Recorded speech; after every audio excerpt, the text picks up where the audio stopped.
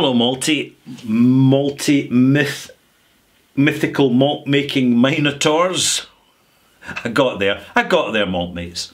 And thank you to Daniel Vermaas for that malt mention. I'm Ralphie in the bothy. This is Ralphie Review 903. And yes, it's a journey. It is an absolute journey, because with this being 903 extras, in which I've just reviewed a specific quality spirit, and I'm now moving on a bit to give a wider bit of feedback based on my experience, sharing the knowledge with you to enhance your knowledge.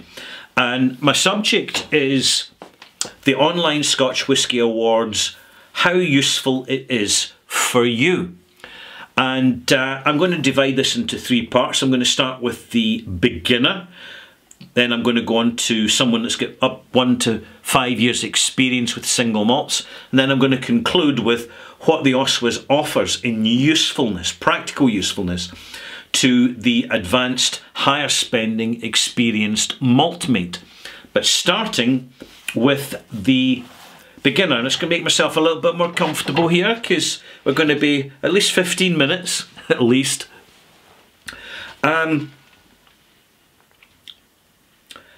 I discussed the Online Scotch Whisky Awards with Roy at aquavit.com. You'll find a link down below in the description box to his channel,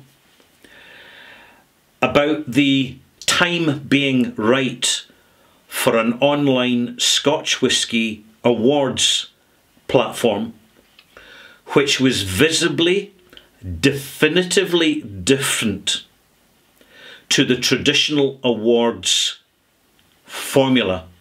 Now, with traditional awards, what you get is an organisation, either for profit, will charge distilleries to enter product and an entrance fee to an awards ceremony, and then they've got to pay for the meal at the awards ceremony, and then they've got to basically buy raffle tickets and all the rest of it if there happens to be any nominated charity, because these things happen.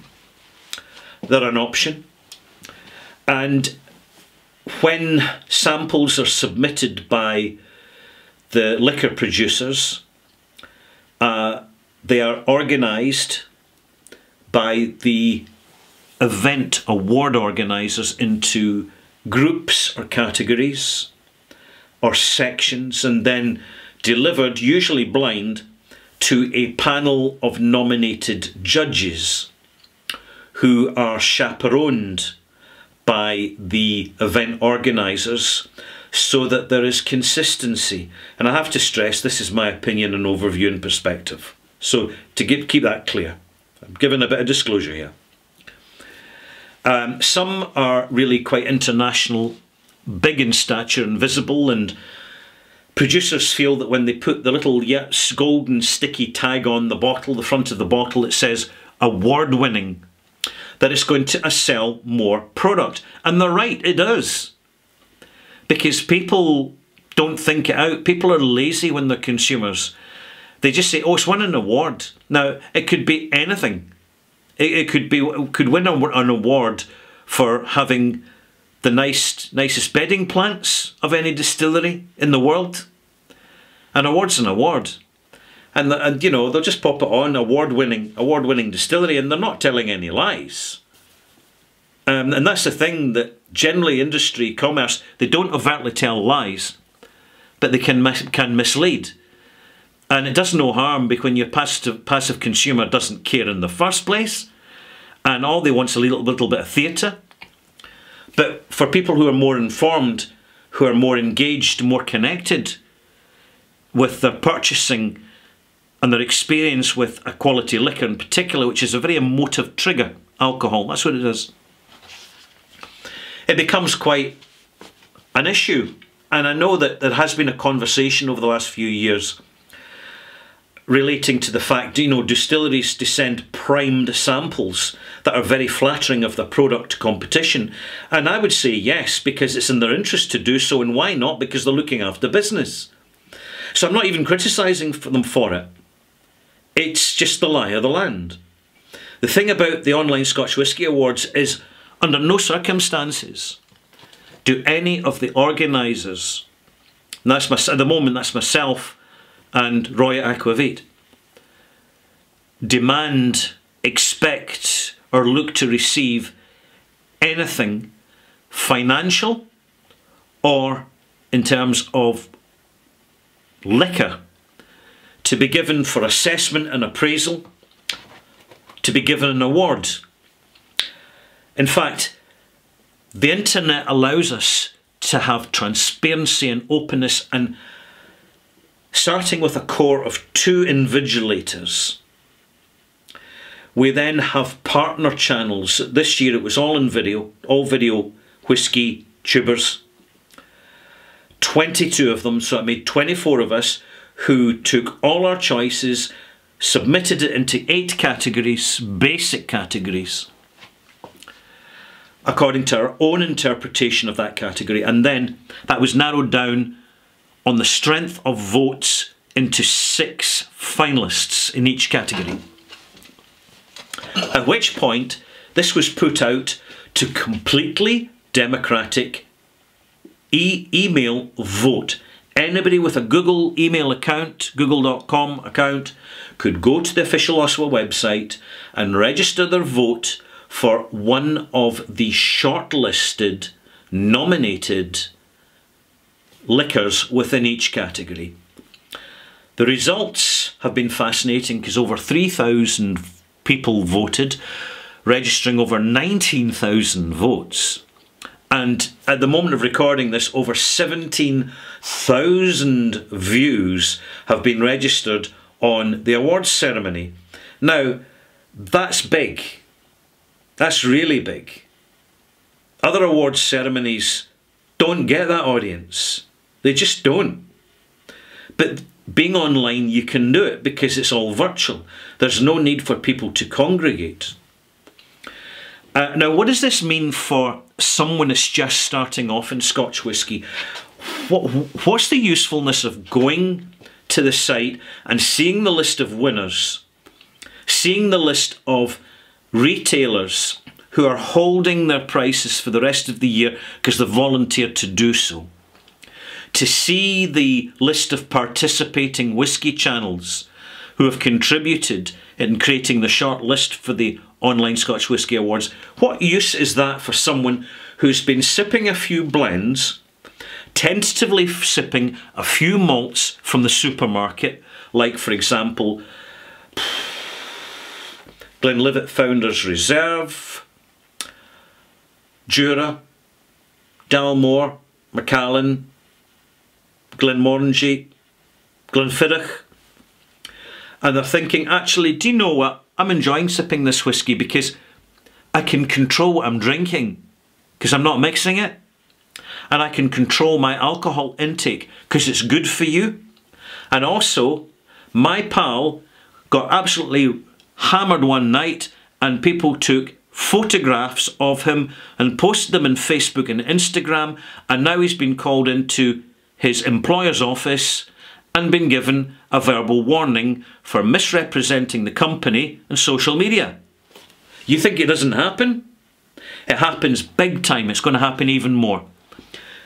The drinking, the alcohol consumption culture is changing right now, partly due to pandemic lockdown. People are looking to drink more quality and less quantity. People are saying, do you know what? I can't get to the pub. I'm not attending weddings. I'm not flying through the airport. I'm going to go online and get myself a quality single malt as a special treat. And that's what people are doing. And they're saying, do you know, this is great. I want to know more about this. Do they buy the book? Do they buy the magazine? No. They go straight online. That's what you do nowadays. As a result of which, they find us, the malt mates, on Reddit, on Instagram, on Facebook, groups. They find the investors, the hoarders, the sharers, the socialites, the solitary drinkers, the communicative, the less communicative. This vast, supportive, high quality network. And when they're online looking to get a little bit more information, they find out there's a conversation about the OSWAs. Of course it's called the OSWAs, not the Online Scotch Whisky Awards, the OSWAs. And they go to this site and you're handed, as an absolute novice starting off in single malt whisky, you are handed a who's who, what's what list of the very best whiskies to buy in different categories from around the world.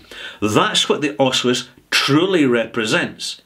It is your golden ticket access into the world of single malt whiskies so that your start is a good start. If you're in a budget, sure, you could spend another £100 buying a few bottles of generic non-age statement single malt.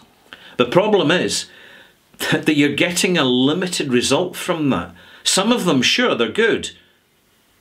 Many are not. And it's good to have the bad points of reference because it explains what good whisky tastes like when you buy a bad whisky. And when you're starting out, you've done it, I've done it, you buy a bad whisky. It's a rite of passage. It's part of the journey.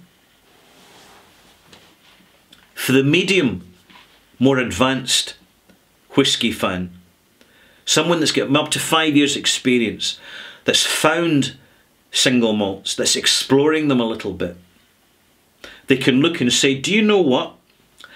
I'm enjoying the short list, but in the OSWAs you've got the people's choice. The people are speaking. And people are saying, people are talking from personal experience. So I'm going to go out and look for these now. Sure, some of them won't be available, but others most certainly will be available. It becomes a very useful point of reference that you can go into a specialist whisky retailer or go online with a short list of 4 or 5 whiskies and say, I'm in a tight budget. What's the best range that I can buy that's all about quality? Not just peated, not just sherried, not just Speyside, not just smoky, not just light and fluffy. I want to get a real cross section because I'm more experienced. And sure, I'm going to blend them together, right, Ralph, like Ralphie says.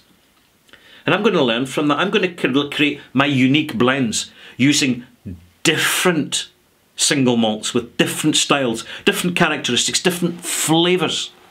And the thing is, I'm going to be successful at blending them and building on that practical blending experience, because when you put good whisky with good whisky, you get good whisky. When you add bad whisky to bad whisky, it doesn't matter what the flavour's like, you're just going to get bad whisky. That's the fact of it. And this is the OSWAs kicking in.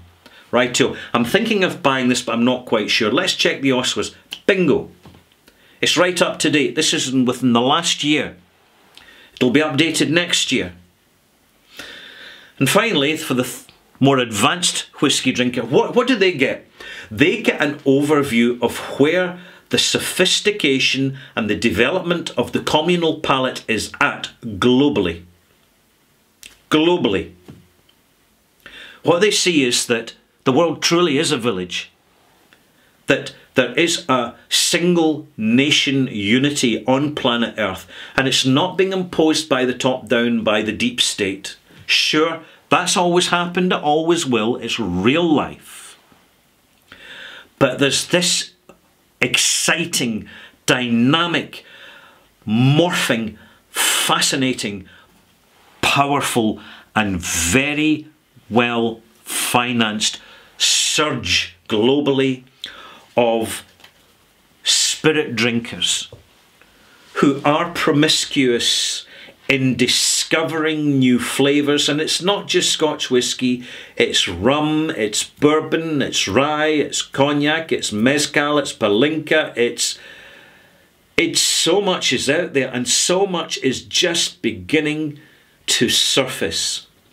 Round the corner is an enormous cross-sectional availability of diverse and fascinating flavours, which globally have never been more accessible than they are now. The only thing holding things up is nation-state bureaucracy, red tape, limitations and taxes.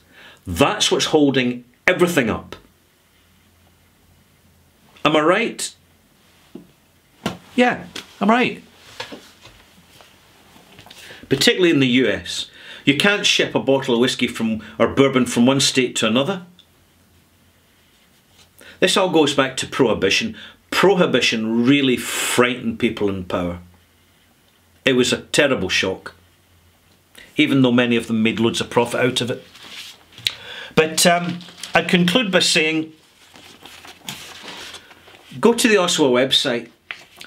Whatever your stage in your whisky journey, whether you're beginning, whether you're a bit more advanced in experience, or whether you're very experienced, and you know all the whiskies that have been nominated, you know all the award winners, and you're saying, right, this is a stamp, this is a snapshot of where whisky is at in 2021. This helps me project into the future as to where next exciting experience can be found, and then bought, and then sampled, and then shared, discovered, and just to continue our journey. We're each and every one of us on a journey. It's a fascinating journey. And in the Oshawas, literally, you don't have to read the script. You don't have to read all about the editorial resumes.